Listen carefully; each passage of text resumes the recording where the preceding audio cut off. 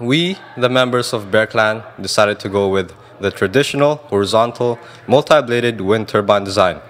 For the turbine blades, we will be using a 5-bladed design with airfoil contours with the radius being half the size of the frame.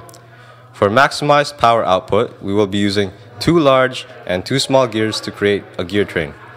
As for the materials used for this project, we will be using material from old projects to build an open frame. We are yet to decide on material for the blade. Our team will be choosing from PVC piping, foam, and wood. The final decision for the blade material will only be made after calculations and testings to assure that the result will be successful.